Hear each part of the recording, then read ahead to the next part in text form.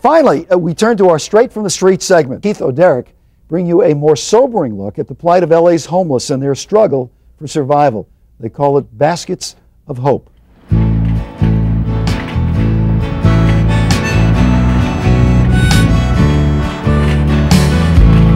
say it doesn't exist. No one would like to admit that there is a city underground.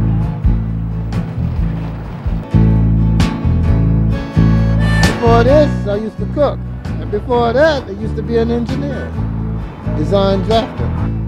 What took place in your life that led to these circumstances here, Robert? Oh, man, depression, stress. Just got stressed. I'm stressed now. What is it like pushing this cart every day? It's a job. Sometimes it pays, sometimes it don't. Counts on where, where you're going.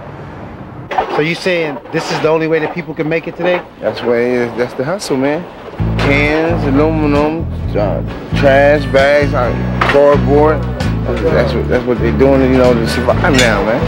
What do you think they're hoping for while keeping their stuff in the basket other than selling the materials to the recycling? A different thought with a better life.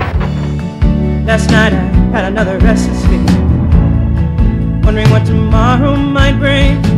Last night I dreamed the full blue light was shining down on me. I screamed myself away, thought I must be dying. Thought I must be dying. So you saying now the system is stopping people with baskets? What are they doing once they stop them? Checking to see if they got anything stolen, but not knowing every weekend they set everything out for being thrown away, but it's good. Some things are good. What about people who don't realize how serious of a crisis this is in our community? What can you tell them? Keep their hopes up. Never sleep on a dream. Make it real. Anyone that's pushing a shopping cart is not pushing it because they want to. They're pushing the summer gun because they're hungry and homeless and need a place to stay and can't get no dollars no other way. You're sitting there with the white-collar jobs, you're sitting in these businesses, and you want to frown. You talk about us, you laugh at us. Don't worry. You're only one step away. Everybody's one step away.